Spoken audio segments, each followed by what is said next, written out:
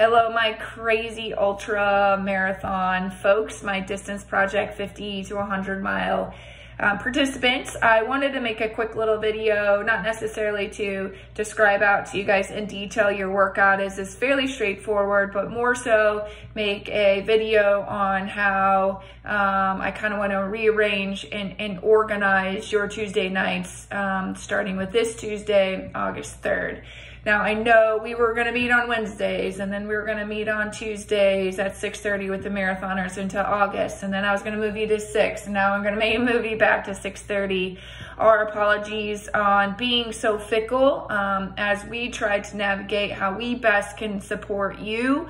Barbara and I were really trying to keep in mind too on kind of the best overall experience level for you guys as well. So we thought that would actually be a lot more well received, really focusing on critical mass, not taking out the 5 or 6, maybe 7 distance project people out of the 30, 40, 50, sometimes even marathon folks, and having you guys do something in the crickets of Katy Trail all by yourself. So what we're trying to do is provide a better coachable workout for you guys on Tuesday nights, with some running buddies and running pals, in case some of the distance project folks had to do it in the morning or on your own. So my apologies again for the start times.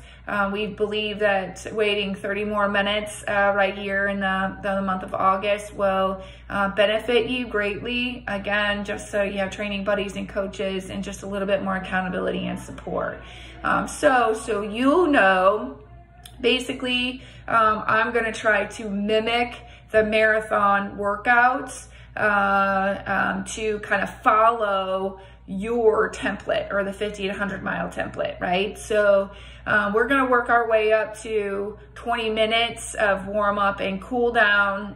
In the past, we've done 2-minute warm up, 2-minute cool down. I'm going to kind of keep it 20 minutes just because it's a little easier to be honest with you, to time and keep it logistically sound, right? So the marathoners, we're doing 10-minute warm up, 10-minute cool downs. Tomorrow, we're going to do 15 and 15. We're going to do 15 and 15 next week, and then it'll be 20 minutes warm up, 20 minutes cool down moving forward throughout the rest of your training.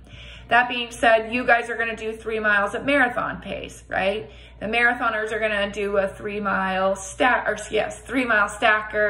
Well, they'll start at marathon pace and then just up tempo half mile and then bring it right back down again. So I'm mimicking their workout. They need something a little bit more specific, a little bit quicker than you do, but yet we are going to be intertwined along the marathoners the whole entire time. Again, to kind of encourage, to judge.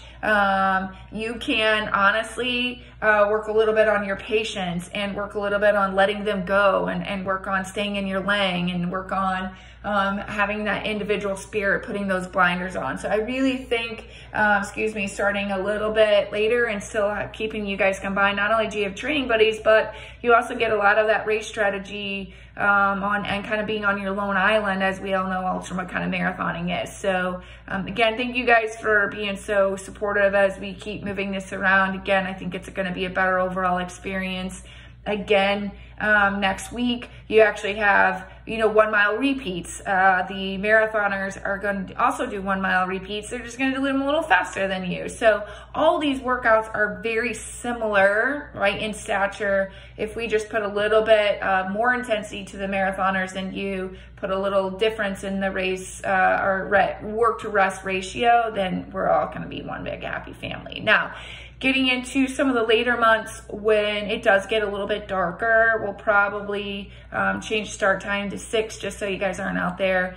We will keep you posted on that, and we will give you plenty of planning time if that change is made. So if you have any questions, let us know. Again, thanks for being with us, right? Thanks for being going. One thing I did want to mention, and I hope that you guys stayed with me all the way into the now, it's going to be really hard to stay at your marathon pace when those marathoners speed up. So do the best you can, stay in your wheelhouse. If you guys cannot run a marathon at the pace that you guys are gonna be running those 3 miles in, you need to check yourself and you need to bring yourself back, okay? Again, everything's gonna feel good for the first 10 or 20 miles of this 50 to 100 mile distance, and if you waste it all at the beginning, you guys are gonna be paying the price. So again, stay in your lane, stay in there. Think about my horrible voice yelling at you as you guys speed up a little bit, and maybe, just maybe, you'll slow down. All right, if you have any questions, let us know.